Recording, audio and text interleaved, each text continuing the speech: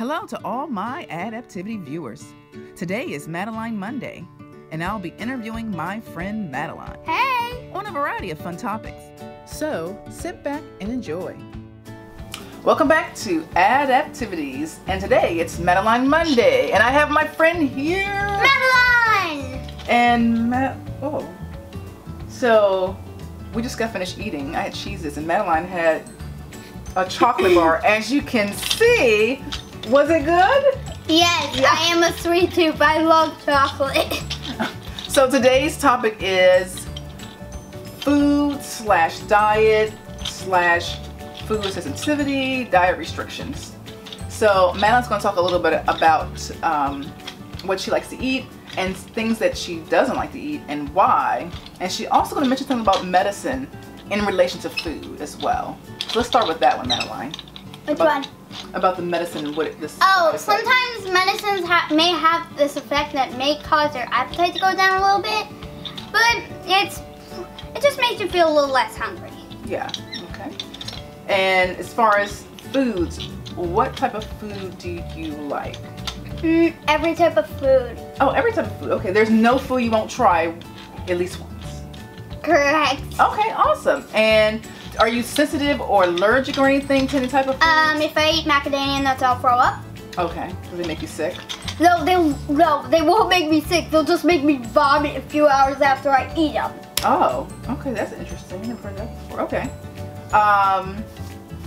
There's also an issue with some of my kids that I work with who will eat the same thing over and over again. And it's part of their autism. Like this one kid, and he actually eats a butter sandwich, and he has that for lunch every day. Yeah, it's a strange thing with autism. Usually autistic people really want to keep a pattern going. Yeah, they want to have the same ritualistic pattern, and they'll eat the same thing, and it's hard for them to go outside of their pattern. Not because they don't like other foods, because they just like to have a pattern of eating things. And I have another kid who likes to rotates his food, but it's still, on Monday he has to eat this one thing, on Tuesday he has to eat this other thing. Like At least he rotates. At least he rotates, exactly. At least he's having a variety. And a variety, yeah. And then there's some kids that are just sensitive to certain things that taste weird to them. Like it wouldn't taste weird to us, but it might taste weird to them.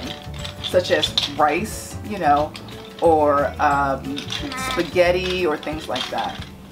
So yeah, so and then a lot of my kids have diet issues or food sensitivity to like gluten-free, so they can't have anything that has gluten in it. And basically an allergy. Yeah, it's an allergy.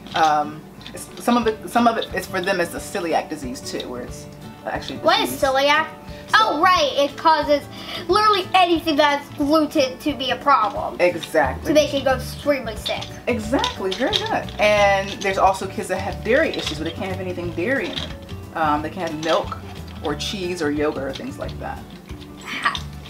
I'm really well, there is substitutes to dairy, actually. And that's the good news. Like at least substitutes to these things exist. Exactly. So they can have a alternate cheese and an alternate milk. They have almond milk now and soy milk, and then instead of having the bread products, they have actually gluten-free bread. Now you can get gluten-free pizza or cookies or gluten-free cookies. So that's the good news about, even though you can be sensitive or sick or whatever, you can have a substitute for it now these days. Before they didn't have too much gluten-free products. Now they do. So yay! Yeah. So we're happy about that. We would like to know about your food hypersensitive, if you're hypersensitive to any foods, or you don't like certain foods, or you love certain foods. I love pizza.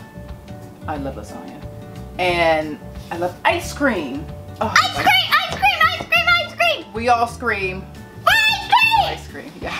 So, we would like to hear from you, and other than that, that's it for our episode. And we want to thank you for watching, and we'll see you next time. Bye! Tune in next week for a brand new episode of Madeline Monday.